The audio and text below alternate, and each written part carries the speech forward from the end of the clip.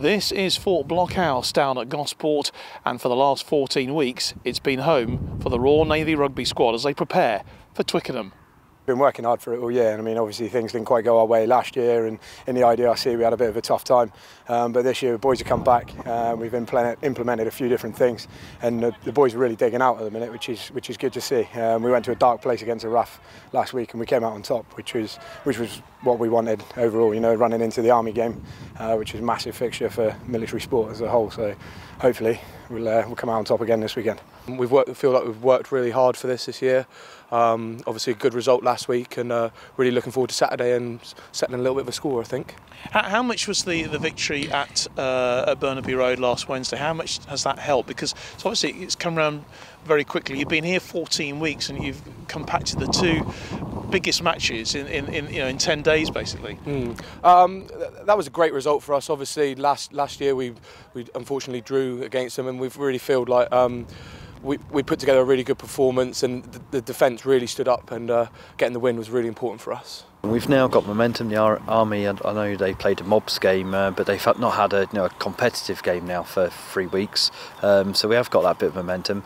I mean, under no doubt we're the underdogs again going into this game. The Army are the big red machine. They've got their internationals coming back into the side, of England internationals. They've got Fijian internationals who have played at World Cups.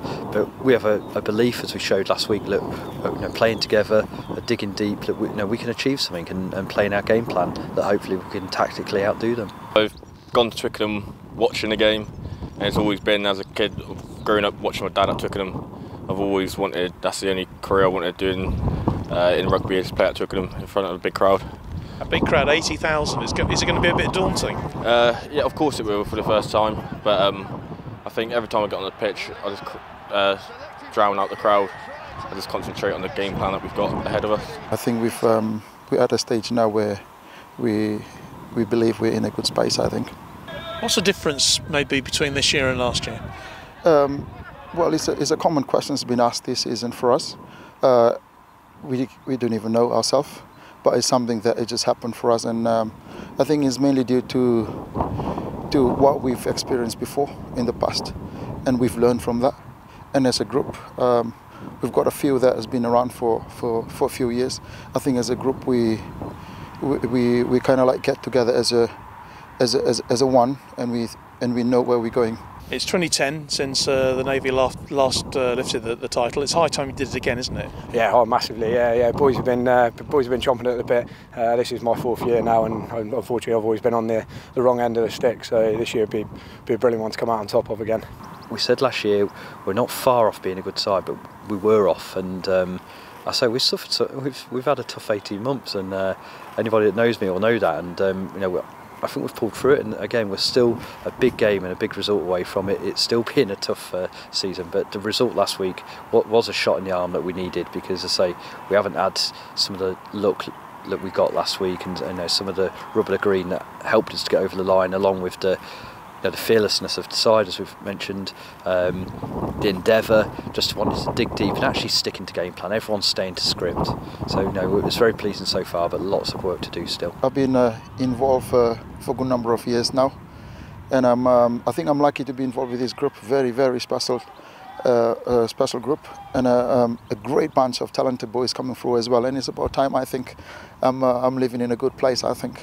Oh, it's just a great opportunity, and you really need to make the most of it, because it goes in the blink of an eye, really. So got to make the most of it, and it's a great opportunity. The last 14 weeks we've stuck as one big group. The older group, the senior group, has brought in the under-23s. We've got 6 or 7 of us coming through, and they've brought us as a squad. I think we've stuck through the hard times, like you said, and hopefully we come away with a win on Saturday.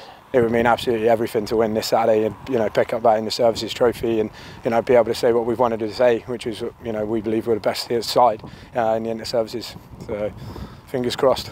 We've won our first service game this year. They've by a point lost to DRF in a game that could have gone either way up, likewise. But we've got that belief, and it's a winner takes all game. The loser takes nothing from this. There's no inter-service trophy, nothing. So it's win or nothing. A draw would be good enough. It would be good enough, but I can't see us playing for a draw, and I think it would be tinged with a bit of sadness if we took it on a draw. And I say we want to go out there and get the result that we feel we're owed and we deserve.